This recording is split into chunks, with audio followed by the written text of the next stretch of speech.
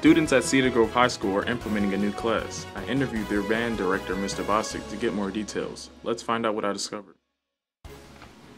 Good day, my name is Mr. Bostic. I am the Director of Instrumental Music at Cedar Grove High School. That includes band, orchestra, and music technology. Yes, music technology would be that new class.